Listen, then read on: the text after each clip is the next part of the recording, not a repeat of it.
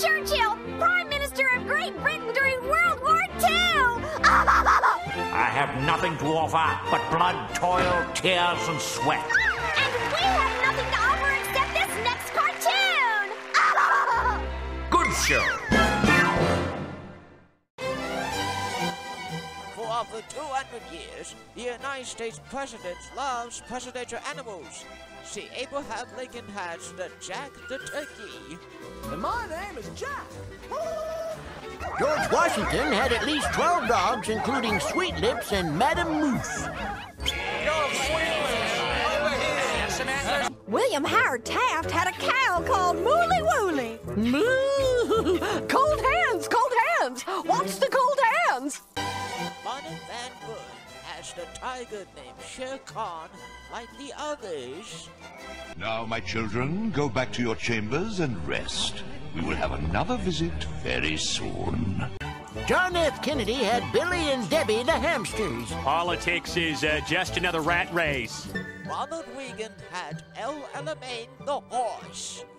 Boy, I hope the fellas down at the stable don't hear about this. Teddy Roosevelt had the goddess snake Emily Spinach. Calvin Coolidge has Tax the lion. By the power of Darjeeling! What a capital idea! The parakeet named Gabby was owned by the Aqua Director General Dwight Eisenhower. Pete the Squirrel was owned by the beautiful guy Warren G. Harding. This is my pet president, George Bush.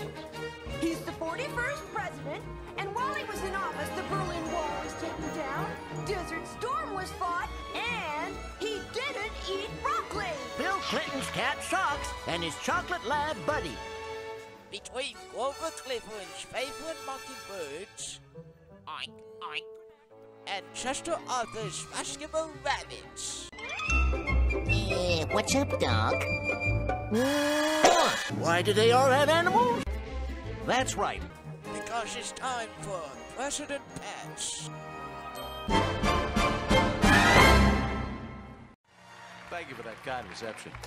It was a great honor for me to write this Pledge of Allegiance, and here to read it for the very first time is someone who has been selected for his oratorical skills, Loud Kiddington. It's time for Silly President Tricks with Loud Kiddington. Which means the Presidential Kid Chorus. If you want religious freedom round the clock, Hop a ship today that's bound for Plymouth Rock. you can worship and relax. Just don't ever turn your backs. Talk too loud, talk too loud, talk too loud. Hey folks, Loud Kiddington here! And just when you thought your Stone Age life couldn't get any better, along comes the wheel! And if I can't make you a deal, my dog's actually the Metal Muffin! Can we talk about this?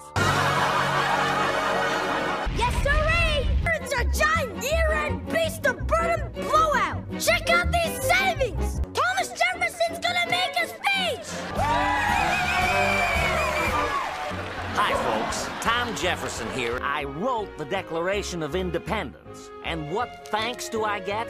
My picture on the $2 bill. Well. And so, in the summer of 1776, America finally has a flag to call its own, thanks to Betsy Ross!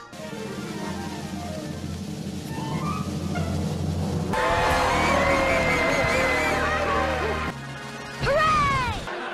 I'm right here, Your Honor, dude. Sorry I'm late and stuff. I would have been here sooner, but I couldn't find my briefs.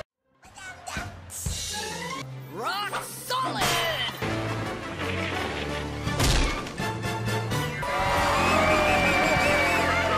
Yes, all right, folks. Just listen to a few of the many benefits Teddy Roosevelt uses serving antitrust act to break up monopolies. Huh? What's with this kid? President Teddy Roosevelt here. Between the years of 1903 and 1914, America, led by me, accomplished one of the greatest engineering feats of all time.